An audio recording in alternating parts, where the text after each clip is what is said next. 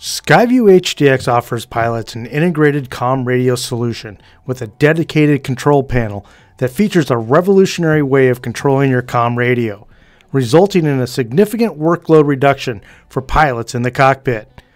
SkyView's comm controls are unique and innovative. You'll often tune frequencies by airport, station type, and nearby location, rather than spinning in a number. Yet, the comm controller maintains the traditional actions of radios pilots are familiar with. In addition, the comm radio's integration with SkyView HDX displays allows users to tune frequencies from SkyView's in-depth database of airport and navigational frequencies. In this HDX Academy lesson for the SkyView HDX comm radio system, we will focus on some of the basic features and functions available while using the panel-mounted controls of the Dynon SVCOM panel.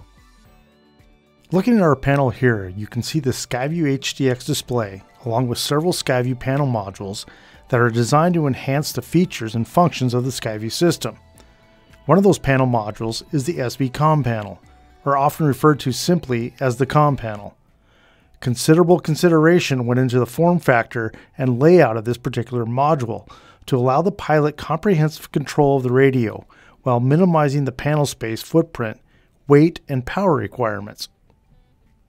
Let me take a quick moment here to point out that the COM panel module and all other panel modules are available in both vertical and horizontal format, making it just that much easier to customize the look, fit, and feel of your aircraft's panel. The Dynon COM panel module features a large OLED display where radio information such as the primary or broadcast frequency is displayed. Just below that is the standby frequency, and below that the airport identifier.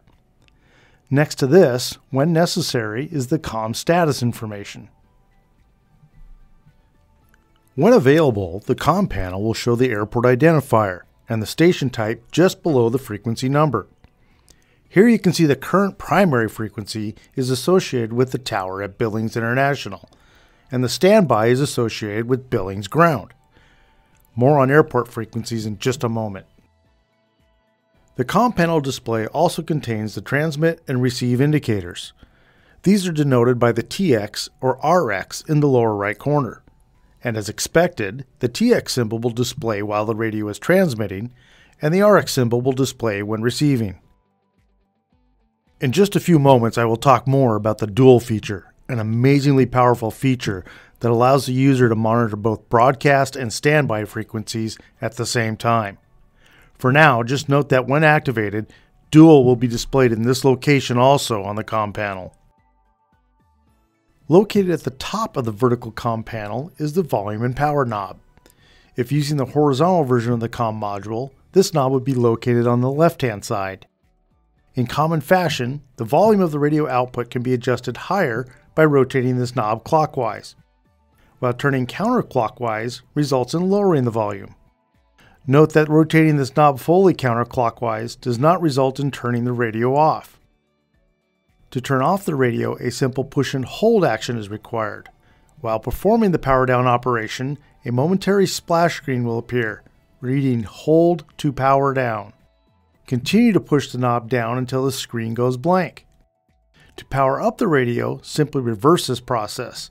The Dynon splash screen will appear and the radio will then continue normal operation. Be advised, it may take a short period of time for the COM controller to resync with the network. Once again, using the volume knob, but with just a momentary push action, will initiate the squelch override feature, sometimes referred to as open squelch. This will disable the automatic squelch function of the radio, which filters out unwanted radio noise and only receives stations that have an active transmission. There are moments in any flight where a pilot may wish to disable the automatic squelch filter to hear distant radio stations, typically automated weather or airport information.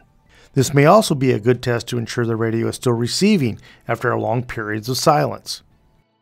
When the squelch is disabled, RxSQ will be shown in the status area of the COM LCD.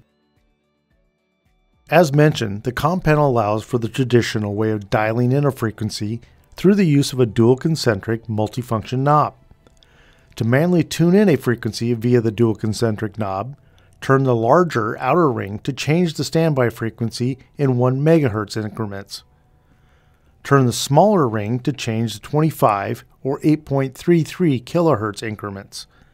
This second spacing is dependent upon your radio and radio configuration, but the action is exactly the same. While tuning frequencies, you may have noticed the hints of one of the most notable features of the SkyView system. Using the GPS location of your aircraft, SkyView will search for the closest known airport within 75 miles with that frequency and automatically show that airport's identifier in the airport and station type fields. As an example, you can see the aircraft in our demo here is located close to S43 Harvey Field. Tuning the radio to the Unicom frequency, the airport identifier appears as S43, along with the station type, identified here by UCOM. There are several airports within the area that use this same frequency, but the SkyView system will choose the airport that is closest to your aircraft's GPS location. The dual concentric knob also features a push-button action much like the volume knob. A momentary press of the knob will initiate the frequency flip-flop action, where the standby frequency replaces the active frequency, and the active frequency becomes the standby.